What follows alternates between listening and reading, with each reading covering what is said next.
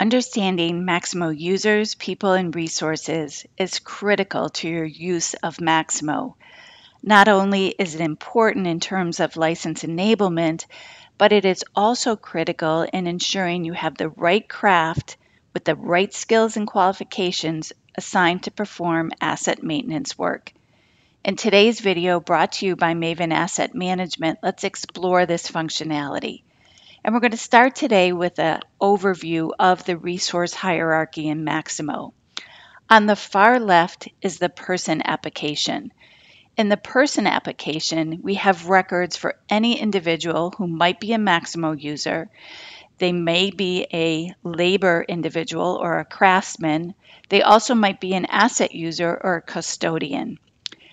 Person records may be people in your organization or external to your organization. And to find this application or module, they're located under Administration Resources. A subset of persons are the Maximo users. These are the individuals who sign into Maximo and who access the various applications. You'll find these individuals under the Security module because this is where we grant them access to the individual applications. Users also can be internal or external to your organization.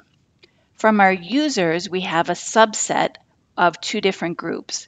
First is people who don't actually perform labor. They might be a planner, they might be an engineer or an analyst, but they're critical in your organization to make sure your maintenance activities are performed properly. And then on the bottom here, we have our labor records. Our labor records are those individuals who physically perform work. They're also located under Administration Resources. Labor records can be internal or external to your organization. But very importantly about a labor record is they don't necessarily have to be a Maximo user. They may be a Maximo user, in which case they'll have both a person and a user record. But if they are not a Maximo user, they are still assigned a person record so you can assign and track work for that individual. But let's drill a little bit deeper into our labor records because these are key to make sure that we have qualified personnel assigned to perform the work. So for example, if you have to maintain a very expensive piece of equipment and you need some electrical work done, you want to make sure that you have a electrician who has the necessary skills and qualifications assigned to perform that work. You don't want to assign someone from your grounds crew or a mechanic or an HVAC individual. So within our labor record, couple of key applications to note is the crafts. This is where we assign the various crafts critical to your organization. Qualifications, so in the category that we gave crafts, we said we have an electrician. Well, how do we know that electrician is qualified to perform the work? We track his qualifications or licenses. And again, as I mentioned, it's important to note that a labor record can be internal or external. And then when we have our labor records defined, we can assign them to various crews, like a mechanic crew, field crew 1, field crew 2, and we can also assign them to person groups. Well, now let's head over into Maximo and let's explore the labor functionality, including crafts and qualifications in more detail. I'm signed into Maximo and I've accessed the people application. As you can see here, I have 160 records. These are the individuals who may or may not be Maximo users and are internal and external to our organization. Let's quickly head over to the users application. Again, this is under the security module, and if you'll see here, I have a subset of that total. These are the people that have a user ID that are logged in or can log into Maximo. But now let's focus a little bit more on our labor application. The labor application is where we register those individuals who are craftsmen or our tradespeople. And as we navigate our queries here, notice I have some mechanics. I have 24 mechanics registered. I have, 5 HVAC technicians. But let's take a look at our electricians. I have 20 electricians. Let me open that up and let's look a little closer at atoms.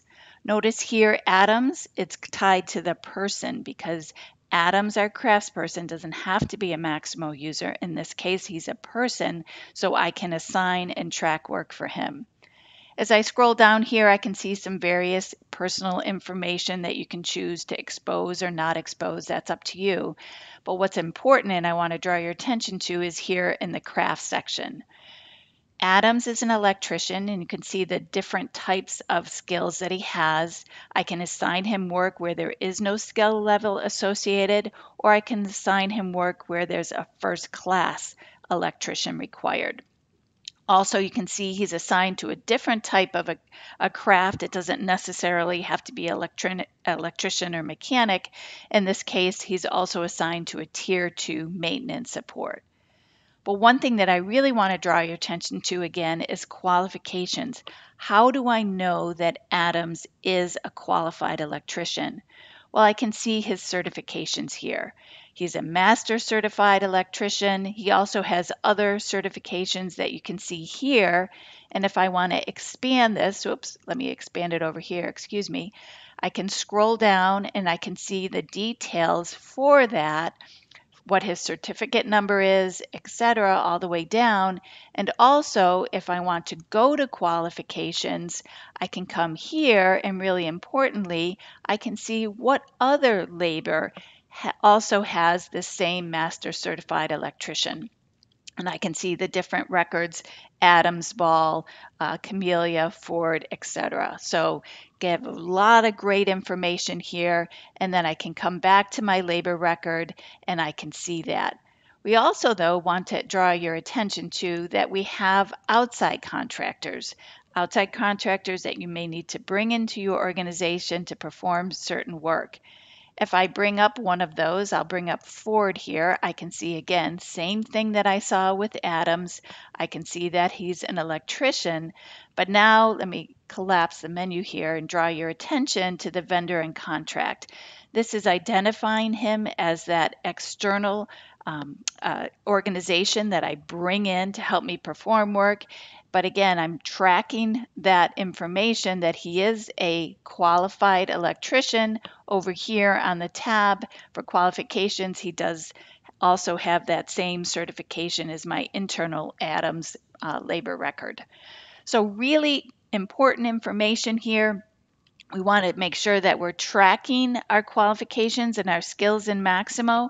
So when we have assets that need to be maintained that require those certain levels, we pick up the right personnel and assign those personnel to perform that work. So thank you very much for your time today as we've explored the hierarchy levels of resources in Maximo and did a quick view of our labor qualifications and craft records.